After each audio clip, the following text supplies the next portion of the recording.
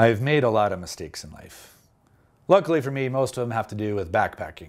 And I wanted to present a video to you about learning from my experiences here. So I have assembled my top 5 tips that I wish somebody would have told me when I first got started backpacking. Before we get into the video, I would like to ask a quick favor. Please like the video and subscribe to our channel.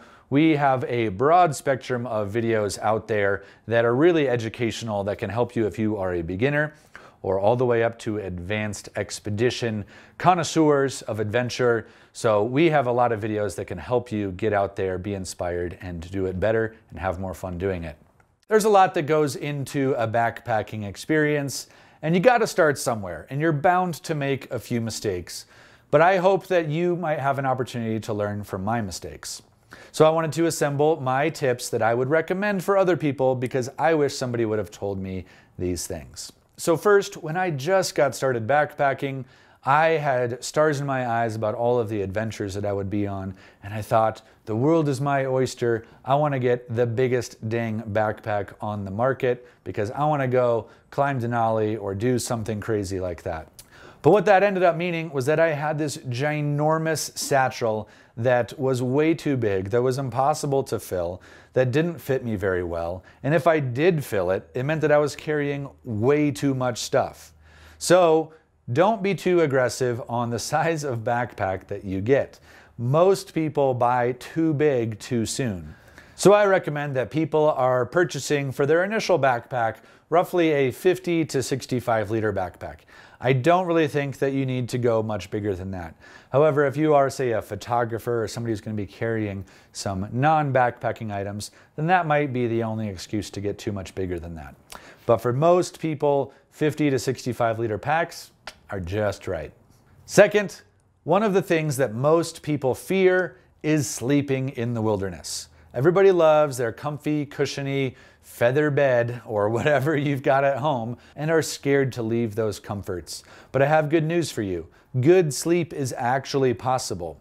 When I first got started, and actually not even just when I first got started, but for the first 10 years of my backpacking career, I was more on the minimalist train, and I just slept on a Z-Lite, a foam mattress, a really minimalistic, thin, lightweight foam thing that, for all of its merits, left me sleeping very poorly for almost all of my camp experiences.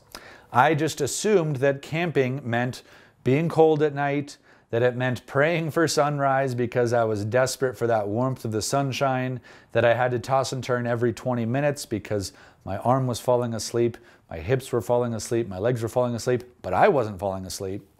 So good sleep is actually possible in the wilderness. It just takes a little bit of dialing it in, and don't skimp on getting the cheap stuff. I think if you're going to spend money on anything in backpacking, let it be what lets you sleep well. My third thing that I wish somebody would have told me is that you don't have to be deathly afraid of pooping in the wilderness.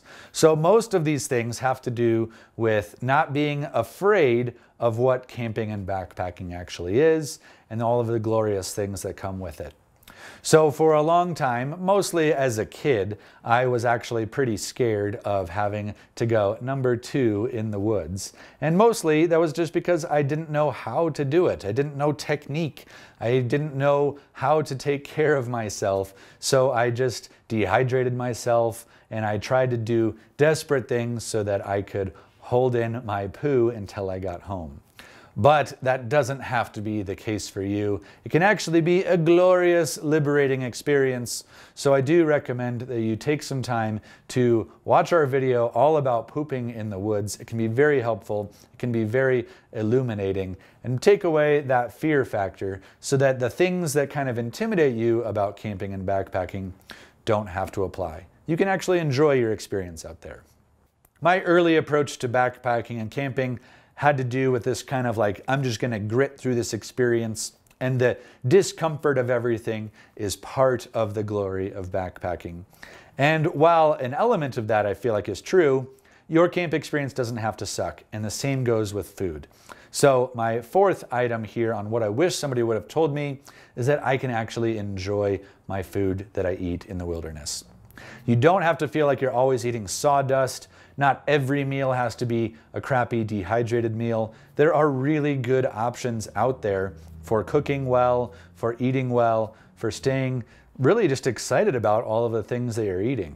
So I have some videos about food preparation that I think can be really helpful. So if you're just getting started with backpacking, you can actually enjoy the culinary experience of the wilderness. Last on my item list of things I wish somebody would have told me, or really kind of as an essential for backpacking, is don't wear cotton. I used to always be cold. I used to sweat in my socks. I used to sweat in my base layers, and then I would be cold and wet all the time. I didn't know, and most of it had to do with some budget. I was a kid, and I didn't buy the synthetics, the quick-drying clothing.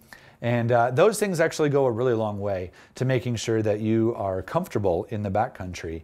And also it's a safety piece, and it helps you stay warm and dry in ever-changing conditions and in weather that might be coming in. So if you are wearing cotton, that's just kind of a no-no. Don't wear your favorite hoodie, even though it's so comfortable. It takes up so much space in your backpack. Cotton socks, the kind of socks that you probably have grown up wearing, those are really actually not helpful. They're not very good to have in your hiking boots. Doesn't allow your feet to dry out. It traps sweat. It holds that moisture against your skin, and it's not good for you. And it keeps you cold and uncomfortable. So if you get the right gear, you can really enjoy your experiences here. I have learned a lot in my backpacking experience. I'm always evolving, but these were kind of some of the early mistakes that I was making early on, and I wish somebody would have told me about that. So I hope that you found this helpful. You don't have to learn from your own mistakes. You can learn from mine.